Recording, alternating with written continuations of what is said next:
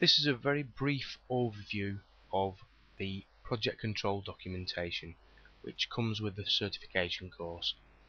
It is the recommended template for running the project that we recommend to use from start to finish, whether you're a complete novice, haven't run projects before, or an experienced project manager who's used to running projects along the DMAIC process. The reason for that is it takes you step by step and just prompts you along the way, right from what you can see here in front of the project charter.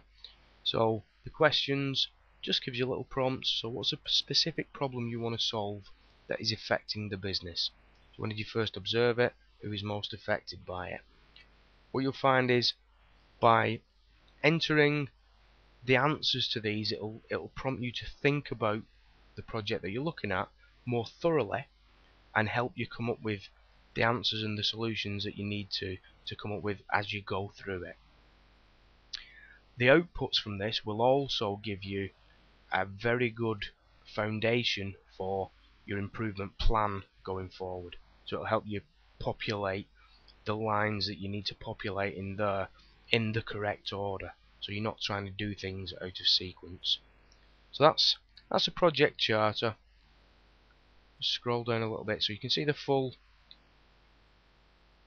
range of that. Obviously down here you've got the signatures as well, project sponsor, project manager, finance manager, what the estimated savings from the project are going to be, then the validated savings and what we've actually realised at the end of it. Going through to the next stage, define. Again, the definition of the improvement project with, over here, the mandatory checks. So just putting a simple tick in here and then maybe a hyperlink over here to another PowerPoint presentation maybe, or spreadsheet, or series of data links will help you get through the project in a much more seamless manner and keep you honest all the way through as well. And again, the inputs into here, which will then become the outputs, help you populate that implementation plan. Measure, once again, it's a question, and the mandatory checks, just acting as a little bit of an aid memoir as you work through.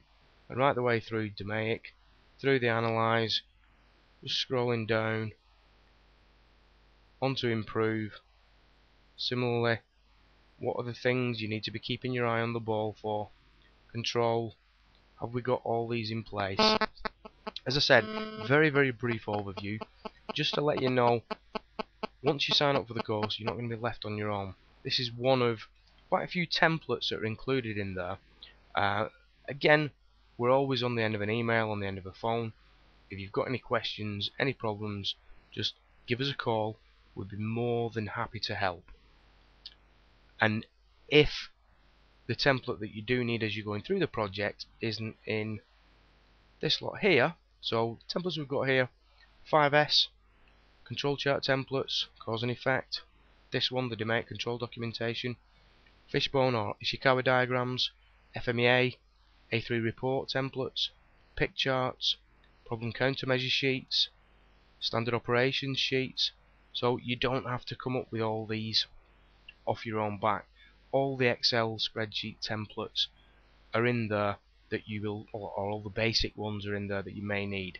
In addition to that, if you have a specific requirement as you go through the certification course, contact us, because there's a good chance that over the years that we've been implementing improvements in different businesses, we will have a template that may fit your needs, and that's anything from basic capacity planning through to telephony, calculating resource rates or call volumes.